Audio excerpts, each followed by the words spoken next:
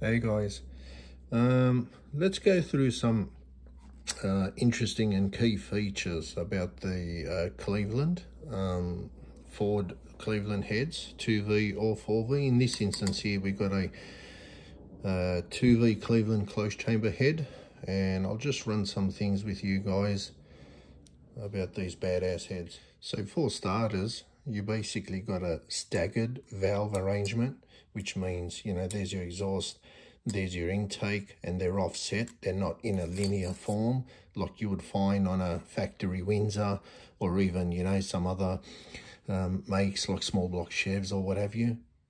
Yeah, so what I mean is that's your staggered valve arrangement, and I'm not sure if the camera setup here can do this justice. I'm not sure if the angles are right, but anyway, that's pretty much, this straight edge I have is pretty much the center of the cylinder. And what's happening here is that's the center of the cylinder, and look where the port is. It's all the way there, and then you have a shorter end when it comes to the exhaust port, which is it's a pretty good ratio.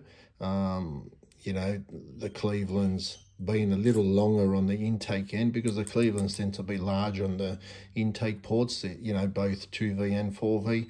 So the ratio there compared to, you know, a shorter travel here getting the gases out to your primaries, you know, is probably beneficial in the design of this Cleveland head. But, you know, if you compare it to other straight line arrangements, you know, where the valve's more over to the center of the cylinder and the exhaust valve is next to it also, you know, they tend to have a longer travel in the exhaust port measurement, and, you know, they also have a longer measurement on the intake port, because obviously that center there would be all the way up here, you know. And then, you know, some other heads, you know, they say they tend to be a little bit more torquey, because the longer the intake port, you know, they do say it, you know, it promotes a bit of torque in that aspect. Yeah, so also with the Clevelands, the valves are canted. So basically meaning they're on an angle, and, you know, as far as the head castings, the valve guide bosses within the factory castings are machined on an angle, and that's how the Cleveland heads are set up. So basically, the intake valve you see here, it's not pointing directly up. In this instance, it's canted that way, away from the cylinder wall, pretty much on the short turn, and on the side wall, it canters sort of inboard and to the side, look to the center. And as far as the exhaust, it's opposite to that. So it canters, so it's not upright like that. Like I said, guys, this camera, it's not doing it justice, but yeah, so that's like, say, upright, okay, it canters that way. Yeah, so if you picture that, the cylinder to be there, say 4 inches, and basically from about this point all the way to about that point, which when you look at it, that's the short turn of the intake port, and that's your side wall of your intake port. And basically what's happening is, instead of being upright like that, it's angled that way, so away from the side cylinder wall and away from the short turn, or from that cylinder wall there. And it's basically trying to direct its way to the center of the ball.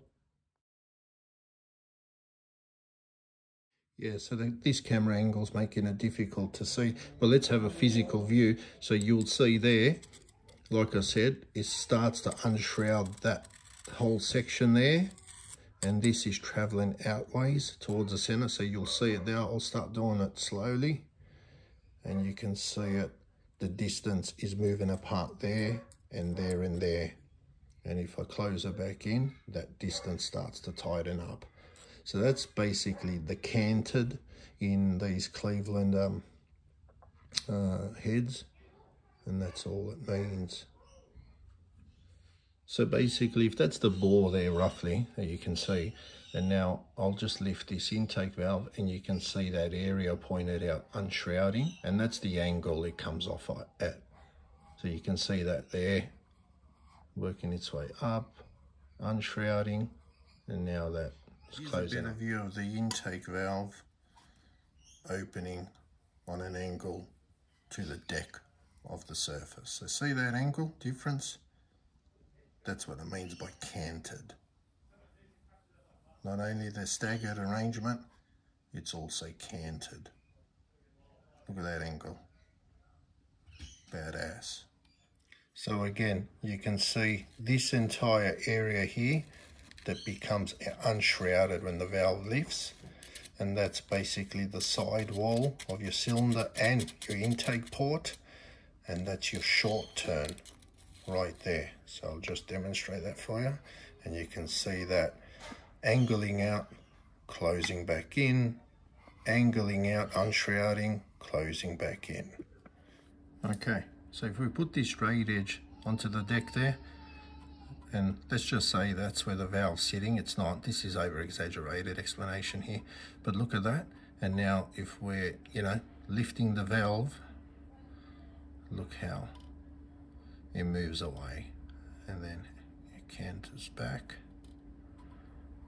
Let's do that again, and that's moving away. So see what I mean, guys?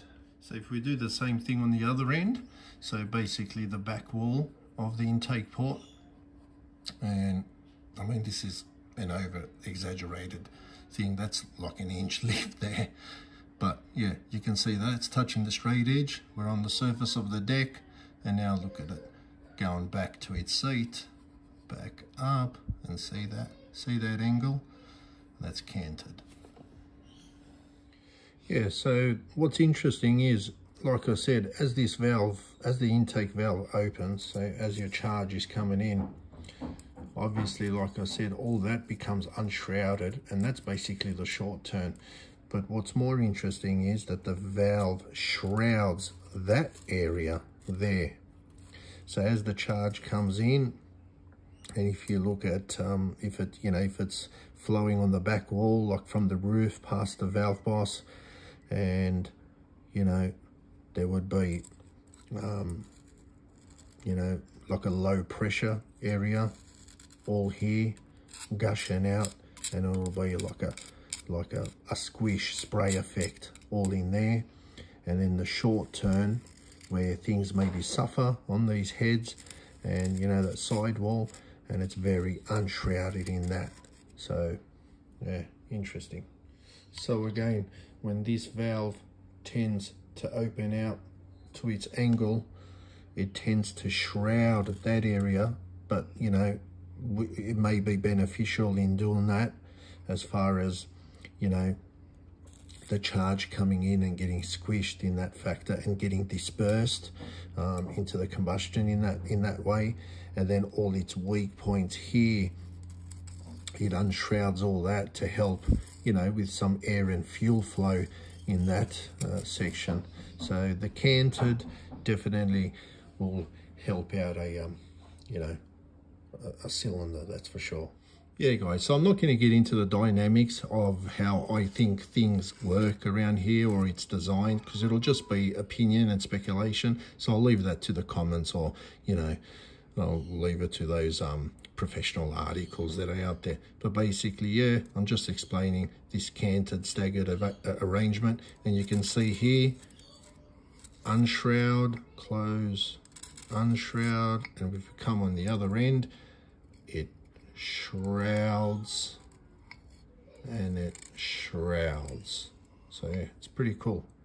Okay, so moving on to the exhaust, that's a little different story, canted as well, but at a different and not so much an opposite angle to that, and you're going to find this pretty interesting.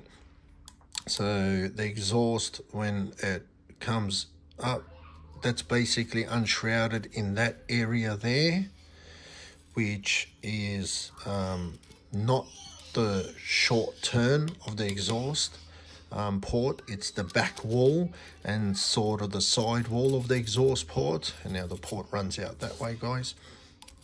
So basically that's there and runs off on that angle, not straight up. So the exhaust valve lifts sort of on that angle, and I'll show you.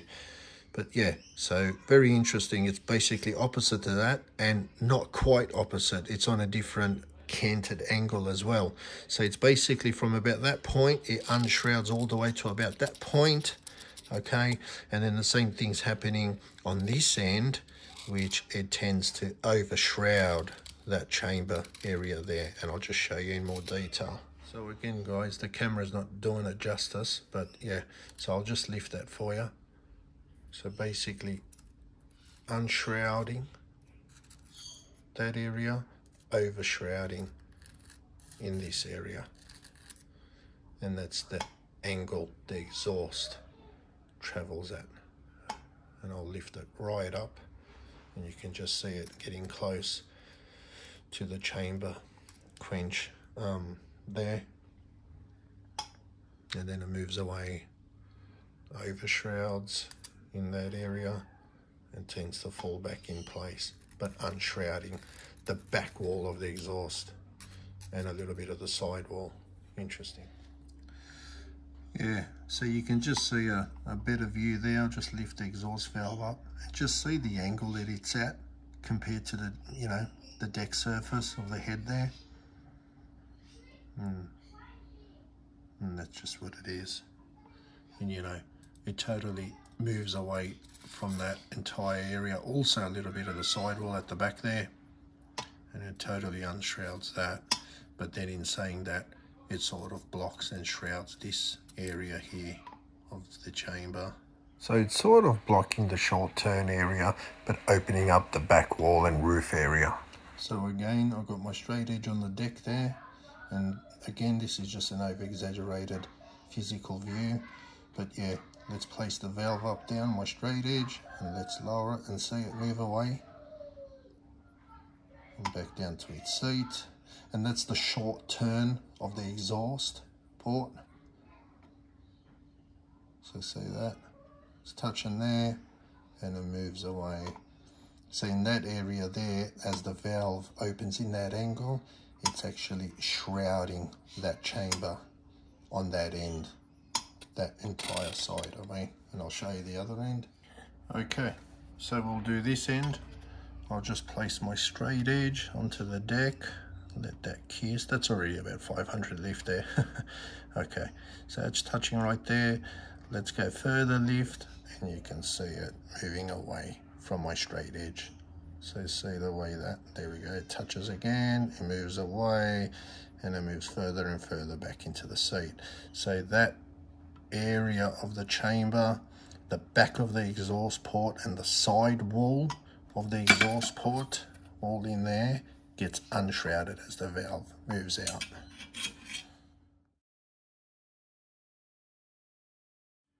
Yeah, so basically the two valves are moving in this direction, and that's moving in that direction closer to one another, but not, you know, so sort of moving inboard and moving that way as well towards the plug. So keeping that angle sort of like in a cup motion, cup position as well, and I'll just show you that. You can see both valves tend to unshroud the back there, and both, let's do an over-exaggerated scenario so you get an idea. And look at that, it's basically like a V in the middle, so sort of like a cup. And they are slightly both on different angles also. So they're not just canted purely just opposite to each other. The exhaust has still got a slight different canted angle compared to the intake. And you know, guys, this is there's a better view, all that. And if you lift it high enough, they eventually meet and try and kiss. And now, that's over-exaggerated, but now you got to remember this demonstration here is on 2V, so we've got a good gap here between the valves. And with a 4V, obviously, that with their large intake and exhaust valves that a 4V has, it gets real close here, so you need to really watch the lift. and you know, your cam selection in timing, all that. You don't want a 4V valves touching each other, things like that.